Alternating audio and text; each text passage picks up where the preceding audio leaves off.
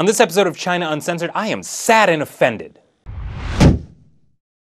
Hi, welcome to China Uncensored. I'm Chris Chappell, and it's good to be back. Here's a little slideshow of some of my vacation photos.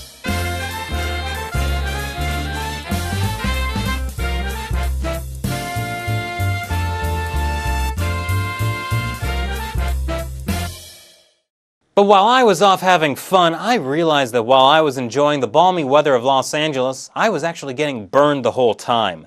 Back on October 10th, China hosted the World Media Summit, a chance for leaders of major global media to pool collective wisdom and discuss survival and development. Boing! Somebody sure dropped the ball, because guess who didn't get invited?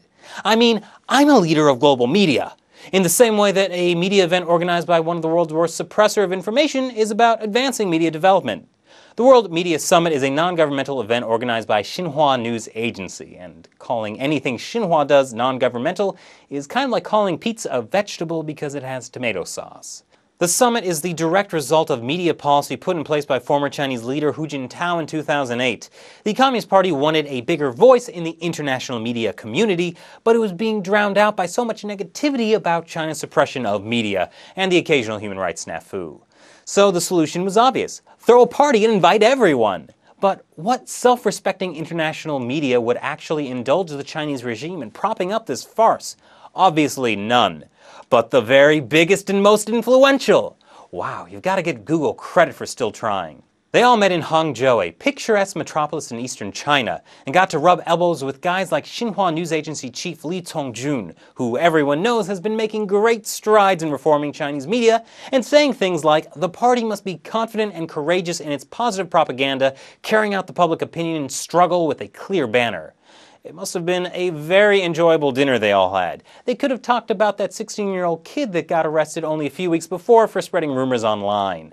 Now, some people, Debbie Downers I like to call them, might still have a lingering worry that this is just a ploy by the Chinese regime to spread its propaganda overseas by whining and dining media groups that are already fighting each other tooth and nail to get a piece of the Chinese market.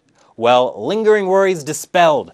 According to Xinhua, next year, the New York Times will host the World Media Summit. They have big shoes to fill too, because last year, Moscow hosted the party, and the year before that, the first ever World Media Summit kicked off in Beijing in the Great Hall of the People. But you know, the New York Times really was the logical choice. Obviously, they're one of the most trusted papers out there, so they're perfect for helping the regime to minimize bad PR. I mean, if the Times chooses not to report on something like, say, the Chinese government is killing prisoners of conscience for their organs, it's like it never happened.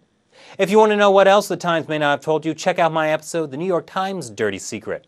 Oh, and if you're wondering why you've never heard of this big summit by the world's top news providers, well, it's because none of them bothered to report about it. For some reason, these media bosses were happy enough to pose for Xinhua's cameras, but that's as much publicity as they wanted. But whatever, I just hope they'll remember to invite me next time. They could use some of my collective wisdom. Thanks for watching China Uncensored. I'm Chris Chappell. See you next time.